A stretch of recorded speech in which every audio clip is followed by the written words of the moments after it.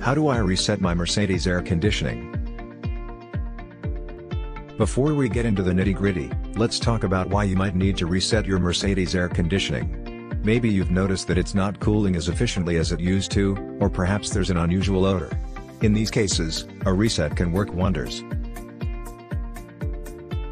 But first, safety always comes first. Before you start tinkering with your car's systems, make sure your vehicle is parked safely, the engine is off, and the ignition key is out. Safety goggles might also be a good idea to protect your eyes. Alright, let's get started. Step 1. Access your Mercedes control panel. This is usually located on the dashboard near the center console. Once you've located it, go ahead and turn the ignition key to position 2. Step 2.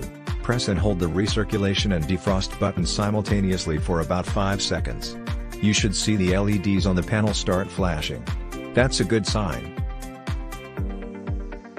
Step 3. Now you want to calibrate the system. To do this, release the buttons and wait for about a minute. During this time, the system is resetting and calibrating itself.